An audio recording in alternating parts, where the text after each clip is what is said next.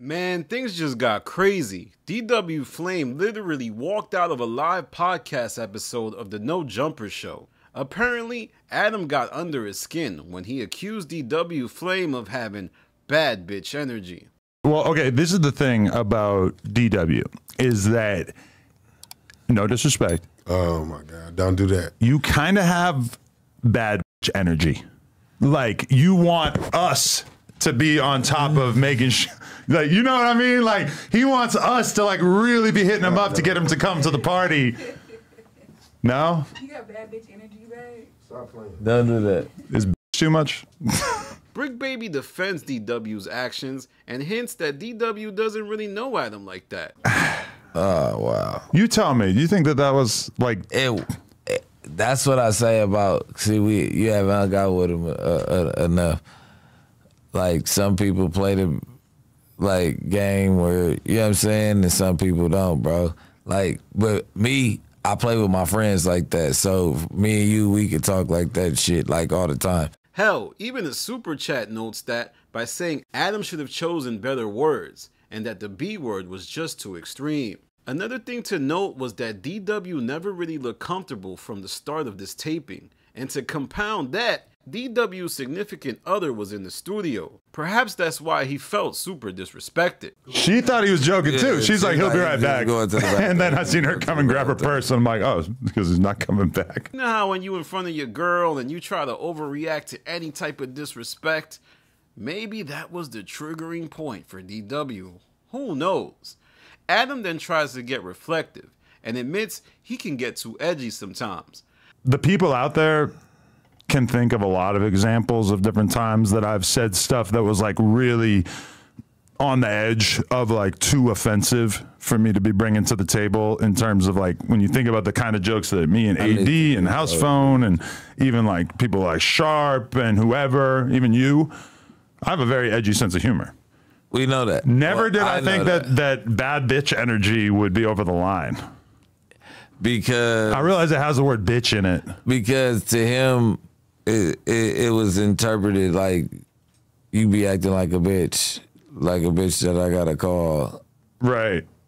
You get what I'm saying? And that's not what you meant. It was like a funny joke. Like, I mean, I took it as like a pretty clear-cut joke, right? I really feel like Adam is being honest with himself here. But then Adam reverts to that same edginess he's referencing and says that DW walking off set won't help him beat the bad bitch energy allegations. Leaving the podcast because I made a joke about bad bitch energy is kind of bad bitch energy. It's kind of like exactly what I was joking about. But it's actually like what I was saying was kind of like a bad example of it.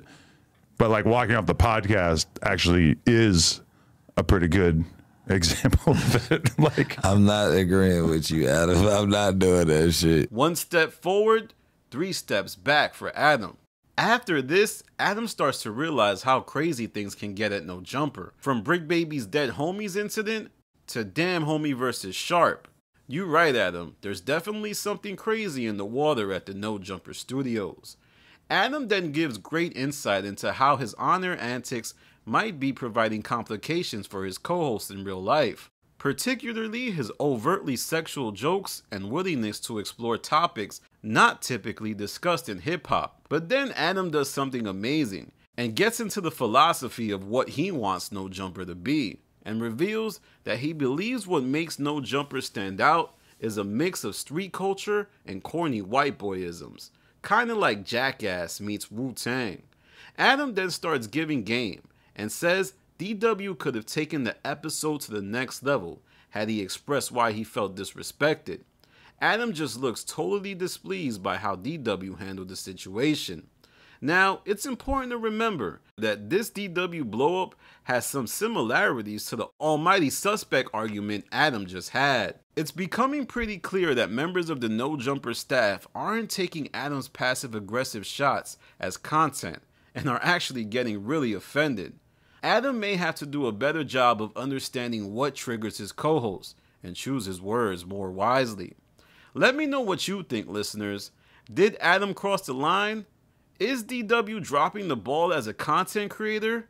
And will DW come back, or has Adam burnt a bridge? Yeah, DW could come back, but if he's not able to take Adam's edgy humor, that could provide a complication, right? Could he be on the No Jumper show with Adam when Adam starts to, make jokes, make inappropriate jokes? It's something we gotta examine. Like, Brick Baby clearly has a rapport with Adam, so when Adam goes off the rails, he knows how to reel him back in or further the conversation. Alright, y'all, leave the dialogue in the comments. Make sure you like and subscribe. Once again, this is Danny from The Stop, doing the science on the No Jumper universe. Oh man, it's getting real crazy. I didn't even expect this. This came out of left field. I was just tuning in. I was minding my business. I had just eaten. I tuned into No Jumper, and DW's missing. And I'm like, oh snap. Oh man, as the world at No Jumper turns. Alright, y'all. Peace and have a good day.